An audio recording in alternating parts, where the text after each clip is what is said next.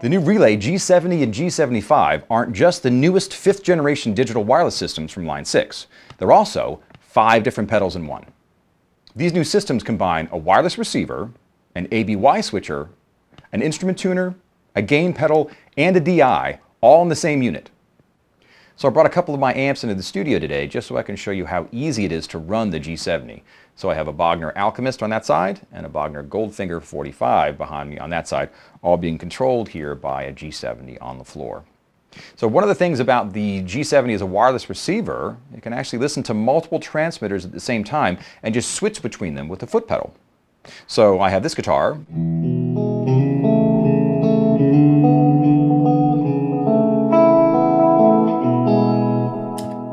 Step on the pedal, and now I get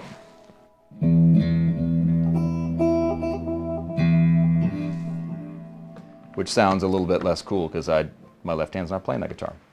As an ABY switcher, it's really easy. Any of the 3 assignable outputs can be assigned to any patch in any combination that you like. So I've got clean amp, dirty amp.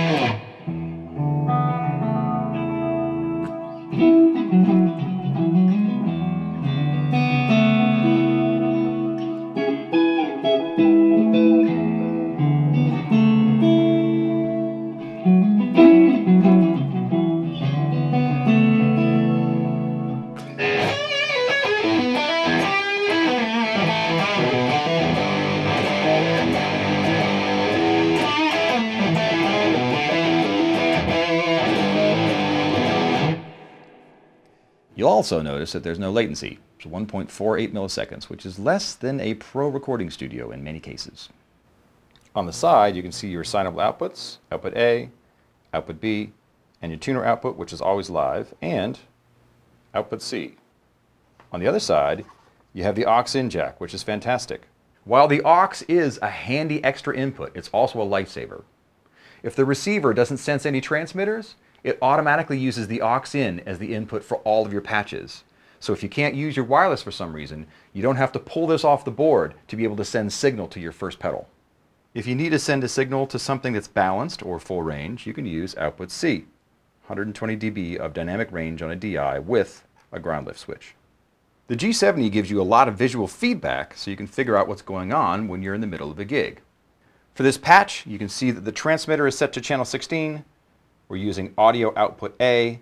There is 5 hours and 55 minutes left on the battery in the transmitter, and we've named this patch Goldie because of the Goldfinger 45. If I change it, now we're going out to the Alchemist, so everything stays the same, except for that now I'm using output B.